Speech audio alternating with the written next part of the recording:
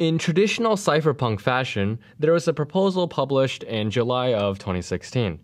It simply read, "Hi, I have an idea for improving privacy in Bitcoin.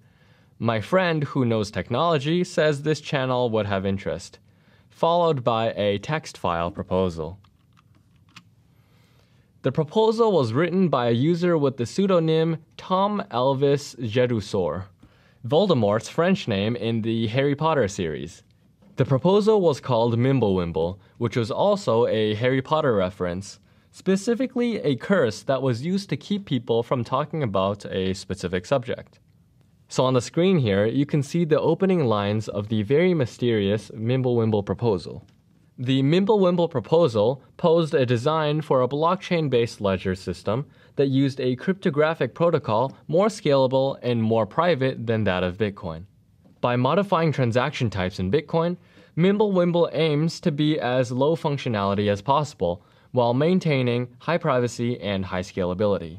Because of this drastic change from normal Bitcoin, it aims to be implemented as an alternate blockchain, a sidechain or altcoin perhaps, that supports a different type of transaction than what Bitcoin uses currently. On the privacy side, Mimblewimble builds upon confidential transactions, an earlier proposal by Greg Maxwell, by implementing range proofs, homomorphic commitments, Peterson commitments, and other cryptographic primitives. Also, all values in a transaction are encrypted with so-called blinding factors, secondary elliptic curves used solely for privacy's sake. Also, it bundles many transactions into larger transactions in order to scramble inputs and outputs, to obfuscate the origin and destination of Bitcoins, and also for scalability reasons as well. With Mimblewimble, you can treat each block as one large transaction, and you can also merge transactions across blocks. Joining transactions across blocks could extend all the way from the Genesis block to the latest block. So Mimblewimble can thus reduce the need to maintain entire blockchain history since the Genesis block. The original proposal pointed out that to get to the current version of the blockchain, one must start from the Genesis block and start block verification from there. And as of July 2016, the time of publication, 150 million transactions must be replayed to produce the set of only 4 million unspent transaction outputs. Mimblewimble promises to halve the size of the blockchain while still maintaining confidential transactions and obscured transaction graphs. Also, Mimblewimble simplifies the current Bitcoin model to transactions that don't need extra functionality other than simply transferring value from sender to recipient. It does this by eliminating Bitcoin script. And that's the price one must pay to enable such privacy that Mimblewimble promises to provide. Currently, Mimblewimble is under active development, and its most popular implementation is called Grin. Now, it's important for us to reflect to see how far we've come with privacy and anonymity. As an exercise in reflection, here are some recent quotes from influential people in the whole space of crypto for privacy. Here's a quote from Timothy May, the author of the Crypto Anarchist Manifesto.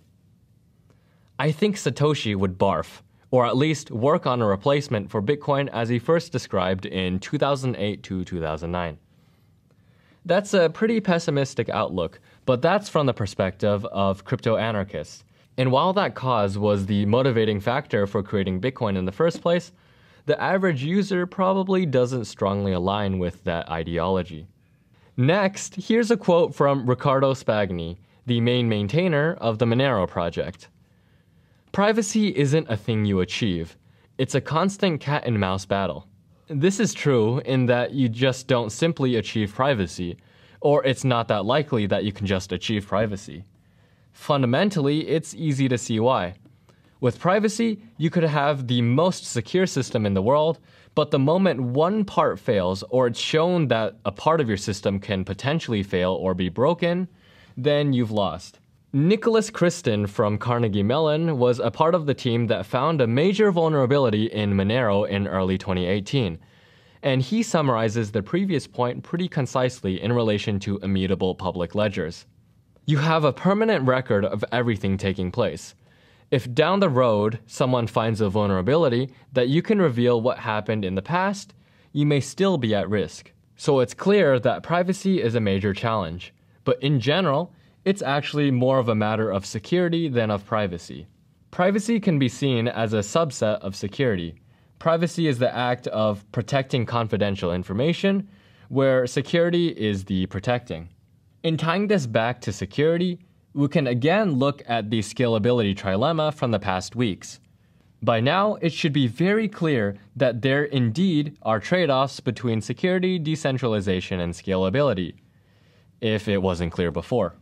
Clearly, centralized mixers and masternode mixer networks sacrifice decentralization for privacy and security. On the other hand, multi-layer blockchain protocols such as Dash's masternode network and Zcash's zero-knowledge security layer have associated overhead that may hinder performance, not to mention other protocol-specific scalability hits. Also, oftentimes in regards to mixing, it's said that mixing should be done in advance so as to spread out mixing overhead. This, unfortunately, is not possible if a user is sending many small transactions where each incurs a non-negligible mixing fee. And if they run out of pre-mixed funds, that incurs mixing overhead.